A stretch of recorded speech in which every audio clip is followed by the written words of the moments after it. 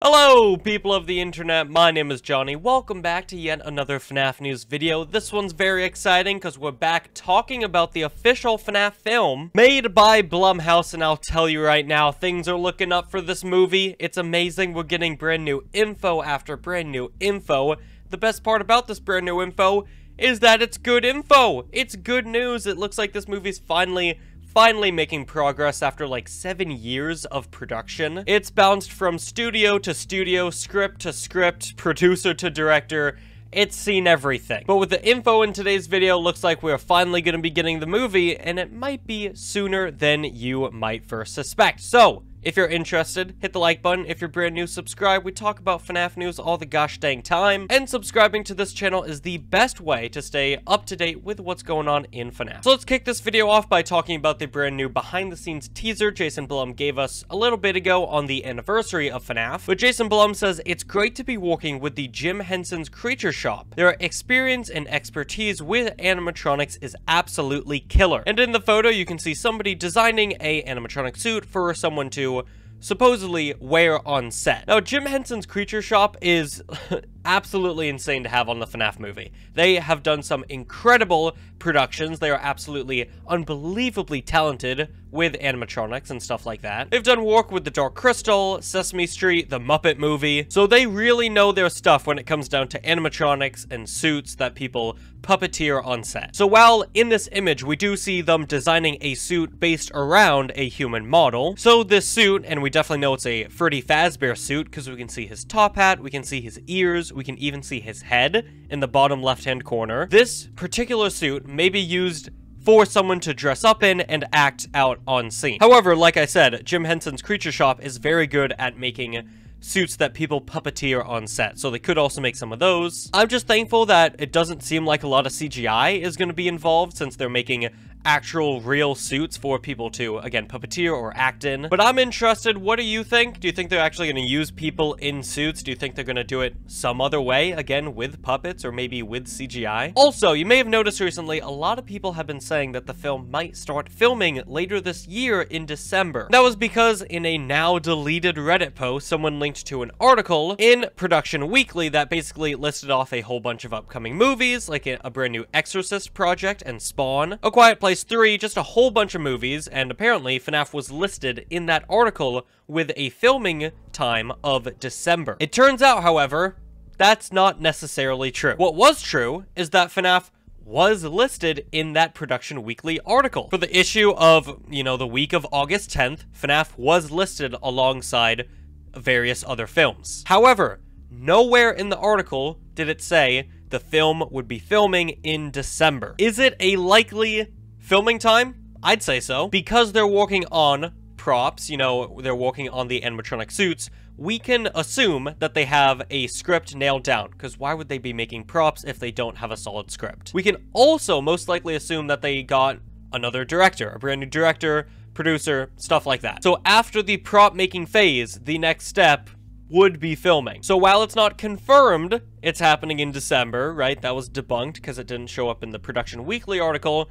Yeah, I mean, it's pretty safe to say they're going to start filming within the next couple of months, I'd say. And the reason why it was so difficult to double check whether or not the article said, FNaF filming in December, was because you have to pay like over $70 just to look at that issue. Now, thankfully, we have legend Coda Animations on our side, because he actually went out and he bought the Production Weekly issue for that week to see what exactly it said about the FNaF movie, and this is what he got. I spent $75 on Production Weekly membership so I could view the actual information, and while that Production Weekly thing doesn't have the actual date for shooting just yet, it's worth knowing it's most likely a big deal. FNaF has showed up there at all, since Blumhouse projects appearing in this Production Weekly thing seem to follow a pretty samey schedule of showing up close to when Blumhouse nails in filming dates and whatnot. Then, when the film date comes and goes, it stops showing up in the issues unless additional filming is needed. Couple samples of this are shown below. And then he goes on to list a few examples. The Untitled Exorcist project first showed up in the issue in November 2021 for a November shooting date, which was shooting burst-in scenes in advance due to her elderly age and COVID concerns. Then stopped showing up in the issue until July 28th, where an August 15th date for primary shooting of the film was confirmed. And then the newest issue, which also confirms that same date. This film will most likely disappear from the issue on the 18th of August's issue, as filming will have begun at this point, and there's no need to host it in the issue anymore. And wouldn't you believe it, but that's exactly what happened. Mr. Harrigan's Phone, an undated film Blumhouse is making for Netflix, showed up for the first time in September 2021's issue with a late October film date, and then showed up in a October issue with the same date before disappearing again from issues following that film date, since filming had begun and there was no need to include it anymore. Here are two examples, since honestly Blumhouse's stuff doesn't seem to show up in this thing too often, but it does seem to be a trend, as Halloween Ends, another film by Blumhouse, also followed a pretty similar pattern of showing up with the film date of July 2022 in a December issue and hasn't shown back up since filming started and finished in March. So the same idea applies there. So basically, TLDR, FNaF showing up in production weekly indicates that we're getting the film date and location most likely in the next few weeks. If it keeps showing up in the issue, they're most likely just working out the final details before that becomes semi-public knowledge. Now, unfortunately, I can confirm FNaF has not showed up in the issues at all since the week of August 10th, which is where we first got this information. So while it's still unclear when exactly the film's going to be filming, thankfully, it's confirmed when the film will be released by Jason Blum. Because the other week, Jason Blum did an interview with Deadline where he talked about the upcoming Exorcist remake and other movies they have planned with the studio, but what we're interested in is this question in particular. Deadline saying, what are you most excited about from the Blumhouse slate coming out in the next year? Jason Blum replied with, I'm very excited about Spawn. I'm very excited about Five Nights at Freddy's, which has been a long time coming, but we're getting very close. As I tweeted the other day, dangerously close. And then we have the 3 originals that we're working on, which haven't been announced yet, but they're all gonna go into production within the next 12 months. So this confirms that we are definitely 100% getting the FNaF movie, I'd say next year.